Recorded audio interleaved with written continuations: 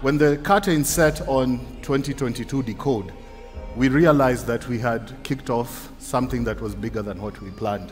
We believe as Safaricom that we have the potential to solve our problems through software engineering.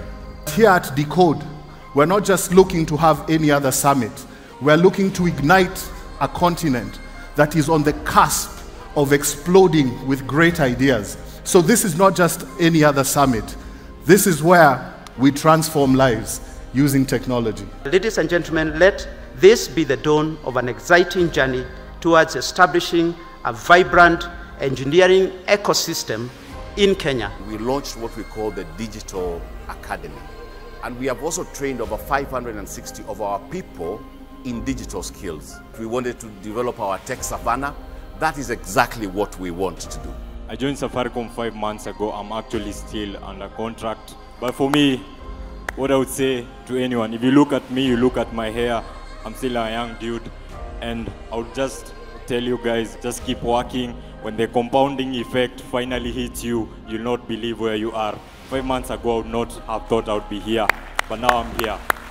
New digital era is ongoing. Let's facilitate the digital transformation in Kenya together.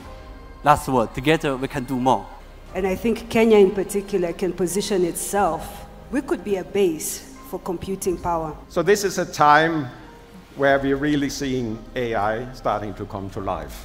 And we also been increasingly focusing on that in Safaricom. One such program, partnership with AWS, is what we call the Deep Racer program, a way to train a virtual racing car on the internet.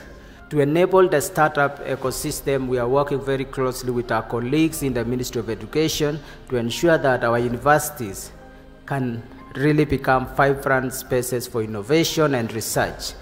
And now I'm very confident that I can stand here and invite you to Decode GOK. And I want to invite you, as confident as I am today, to join us and help us to make Jamhuri Day, which we are hosting youth and creative economy, to be a success. Welcome to Decode 2.0.